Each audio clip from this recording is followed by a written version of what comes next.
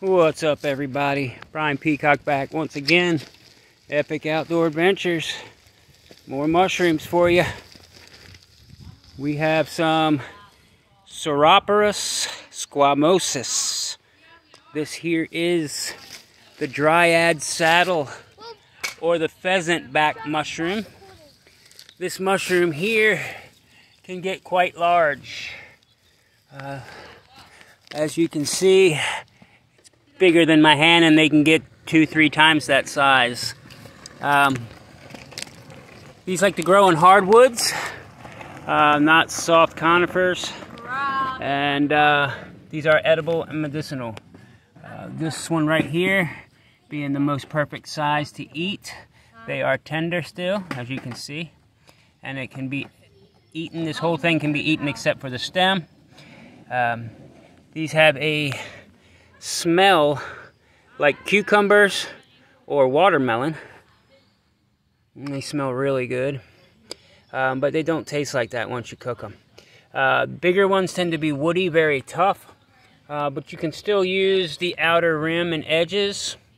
Sometimes they're still soft. Yep, that's good. Some people don't even like to eat the porous honeycomb underneath.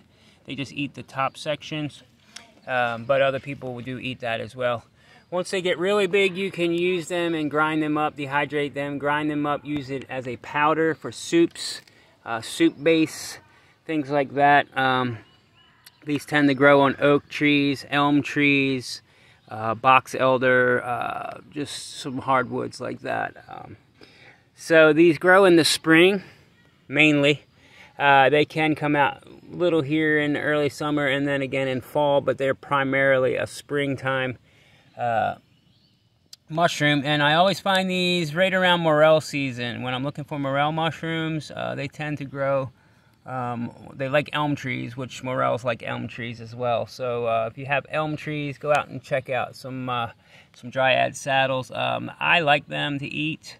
I like to fry them up a little bit, put them in eggs and stuff like that, but some people like them, some people don't. They're not considered a choice edible mushroom, but they are an edible mushroom just the same. So Sauroporus squamosus, the dryad saddle, or the pheasant back. Pheasant back would be self-explanatory. It looks like a pheasant's back with the feathers down it. So yep, just another mushroom to show you guys. And it's growing all the way around this old stump here. Not quite sure what this tree was, but it has it coming all the way around. So, yep, dryad saddle, Sauroporus squamosus. Thanks for watching, guys. As always, I appreciate every single one of you. Please subscribe, share, and I'll see you on the next video. Thanks.